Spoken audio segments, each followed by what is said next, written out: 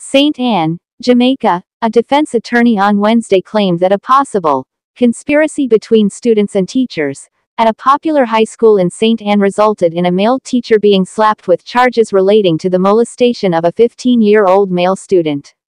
The damning assertion was made during an in-camera hearing of the case in the St Ann Parish Court. The 24-year-old teacher has been charged with 1 count each of buggery, indecent assault and grievous sexual assault. Due to the nature of the case and the private hearing of the matter, the identities of all parties involved are being withheld. The educator was remanded into custody until next week, to facilitate further investigations by the police, which could lead to additional charges being laid against him relating to another male student.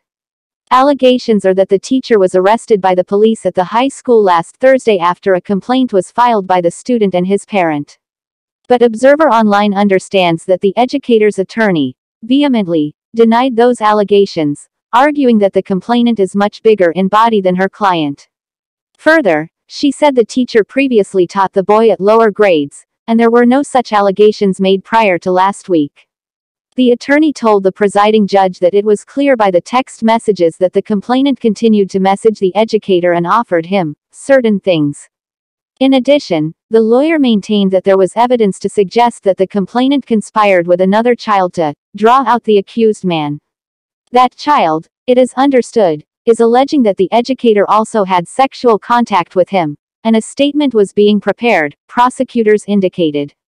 The attorney, in her submissions, asserted that the conspiracy not only involves students, but it might also involve teachers who were purportedly jealous of the multiple awards the accused teacher has received since being at the school.